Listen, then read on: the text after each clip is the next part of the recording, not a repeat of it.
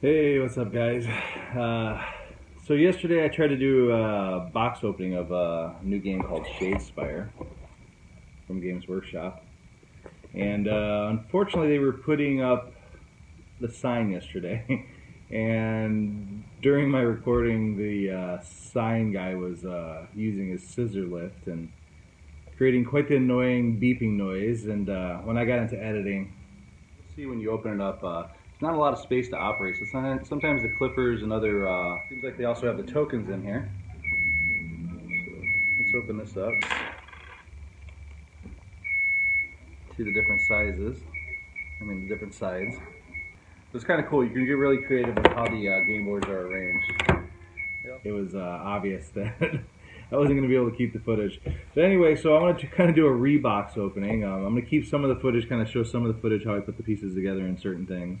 But just kind of want to go with you guys over the game a little bit, how it's played, how the decks are put together, how things go, and we'll kind of take it from there.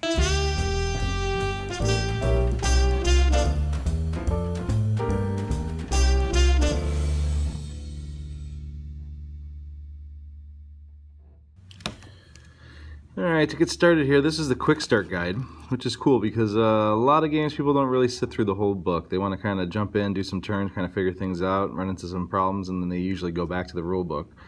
So this quick start guide is a pretty cool way to start because it kind of just tells you how to play the game. You know, there's 3 rounds. You can move a fighter.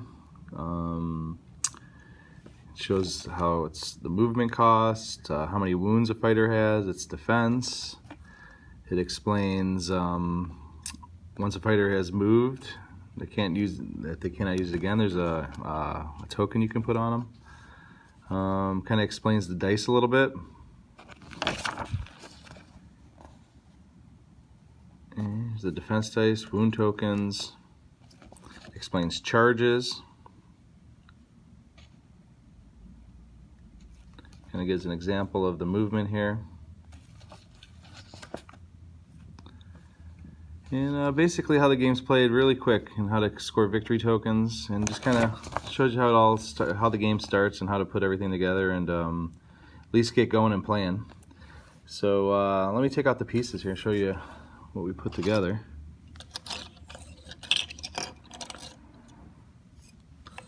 So these are the Blood Reavers. There's 5 of them. Pretty cool. Can't wait to get these painted. And then these here are the Liberators. They're in the blue. So it's kind of cool they came up with colored plastic here, so you don't really necessarily have to paint them right away to get playing with them. Kind of just put them together. Wasn't too hard to put them together. They have a nice little quick step-by-step guide to put them together. So threw that together.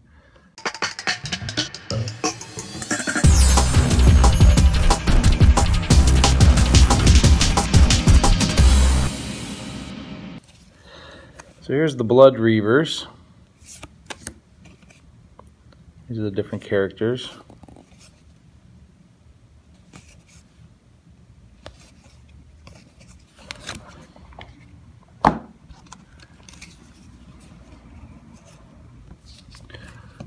Okay, so those are these guys. This is the army that you're fielding, these 5 guys. Now if you look, they got 4 movement, 1 defense dice, and they take 2 wounds. This guy can take 4 wounds. This guy can take 3 wounds. You can see the weapons they're carrying. This guy's got a piercing blade and axe, gore axe and blade, great axe, chained axe. He also has a brutal chop. He has a blood drinker axe. Now their special ability is, when you see this, at least 3 fighters are out of action. When 3 fighters are out of action, it triggers their special condition, and in that case you flip these cards over. Now we're on the gold side. So the stat lines change a little bit. You can see the movement's increased. The wounds are the same, but the damage dealt by these weapons are a little bit more too. So yeah, that's kind of one of the caveats of this game, is that you have a chance to trigger and make your guys more of like an elite units. So that's them. That's the Blood Reavers. They also have their deck of cards. Now, they give you a beginning deck that they recommend to start with. And they give you extra side cards later to put into the deck and create your own decks, but they recommend kind of playing through the game a couple times first with these pre-made decks. So that's what we're going to do. You can see there's upgrade cards you can put on your character. There's instants. There's a weapon, Wicked Blade. And then these here are the objective cards. So certain objectives, if you can get those objectives done.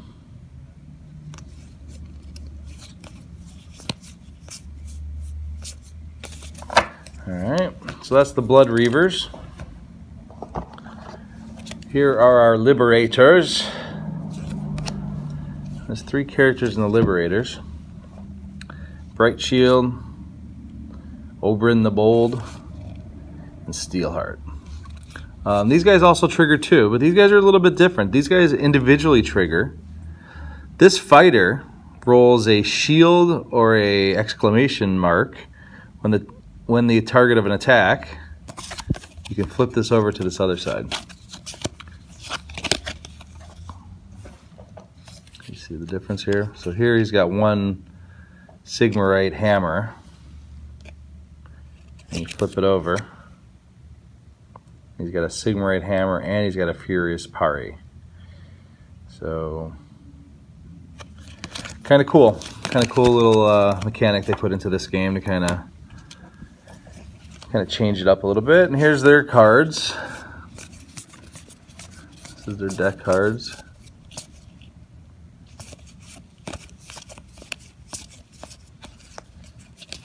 And here are their objective cards. So, awe-inspiring. Immediately after your warband has taken out 2 or more fighters out of action this phase. So if you get 2 fighters out in one phase, you can score this victory point. Score this at the end of the 3rd phase if none of your fighters are taken out. So if you keep everybody alive.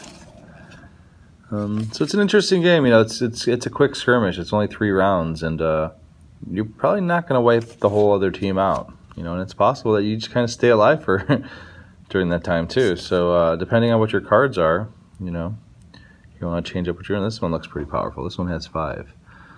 Score this at the end phase if all your enemies have been taken out. So, well, there you go. There's there's the inspiration to be aggressive and take out the other guys, because you can get 5 points if you have this card. Keep the enemy fighters out of your territory. Hold 1 objective. Different objectives. So, yep, there's the different cards for those guys. And they also give us this 3rd pack. These are extra cards. And they don't recommend using these until you've played the game a few times and kind of know it with the decks they've already pre-made. And then you can kind of mix things up and start to customize your deck a little bit. Let's take a look real quick at the dice. These are cool. These dice are really awesome looking. They're not the typical D6. Maybe it's because they'd like to have their proprietary dice, which is kind of cool. So these are attack dice right here. And these attack dice, if you look on them, they got 1 attack, a smash attack, 1 fury attack. These are support symbols. That's half a support. That's a full support. And this is a critical success. And then on the defense dice, you have the same thing. You have a critical success. You have defense symbol block. So if your character has a block defense symbol on them, such as these guys, with the shield, that's a block. They use these. But if you have one of these Blood Reavers out, the block symbol doesn't mean anything. You actually want the dodge symbol, this symbol, to pop up, because he has the ability to dodge. So it's also got the support symbols, a half support symbol and a full support symbol on it as well. So those are the dice. So I think the thing now to do is to set up the tiles and maps and get ready and maybe demo this out. So we're going to go over this real quick here, how we place the game boards. We have choices here. We can go long, lengthwise. We can kind of go asymmetrical. We can place them flat against each other. Or we can go lengthwise. Kind of do them any which way we want. I think if you go the long way, you have to have 3 hexes that are complete, and if you go shorter side, you have to have 2 complex hexes that are complete, I believe. So anyway, for today, I think we're going to do it like this. We're going to split the board up like this. So basically, you'd have a roll-off to kind of see how this works. And whoever has more critical successes gets to place the first board, or chooses who places the first board, and then places the second board. Then you shuffle up your objective tokens. You have 5 objective tokens. And you shuffle these up, and you can place these, the player that placed the first map can place this anywhere on the battlefield as long as it's not one of the starting locations, which has the Warhammer Underworld symbol on it, or a blocked hex, one of these blocked ones that are obstructed. So the first player, let's say, would maybe place one here. The next guy might place an objective token here. This guy might place an objective token here. This guy would place one here. And let's say this guy places the last one over here.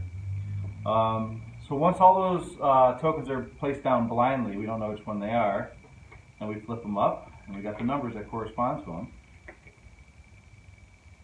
Now these numbers will correspond to certain objectives. Like this is hold objective 3. So if you have this card in your hand and you are on objective 3 at the end of the round, you can play this and get 1 glory point.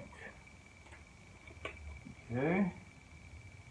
The next thing to do would be place the units. Now whoever placed the first board gets to place the first unit. So let's say the red player did, and the red player is going to want to be aggressive, let's say, and he's going to start. You can't start on a victory condition, but you got to start on one of these starting tiles. So he's going to start this guy over here. He's going to start with him over there. And then it goes to the other guy's turn, and he's got, let's see here, Steelheart. Steelheart, he's going to start over here.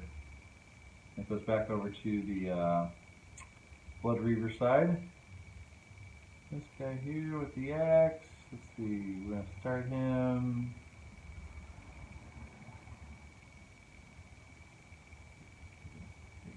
So the guy with the big hand here. We're going to put this guy over here. Oops. This guy's going to start here behind this victory condition. This guy will start on this spot. He will start on this starting spot. And the last 2 fill in. And there we are set up. Okay. Now from that point, each player is going to draw 5 cards from this deck, from their player card deck, and 3 cards from their mission deck.